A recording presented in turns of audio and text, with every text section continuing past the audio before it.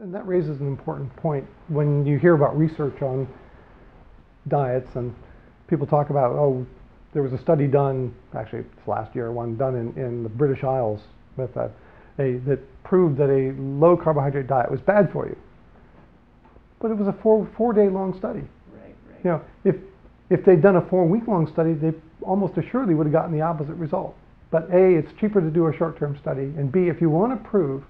if you set out to prove that a, quote, Atkins diet is bad, do a 4-day study, and you can probably find things that aren't functioning all that well in those 4 days. But if somebody has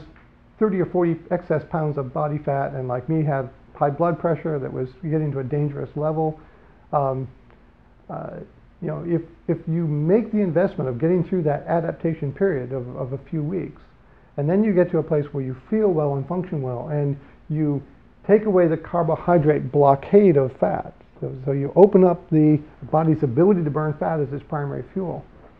then you enable that person to get to a much healthier state. Now, I would ask you, which is more dangerous, being at day 4 in the transition phase of a low carbohydrate, or getting through that transition phase and shedding that very dangerous central fat that us guys tend to collect and carry, and with it the side effects that we have of hypertension, high blood sugar, all those things that eventually potentially lead to diabetes.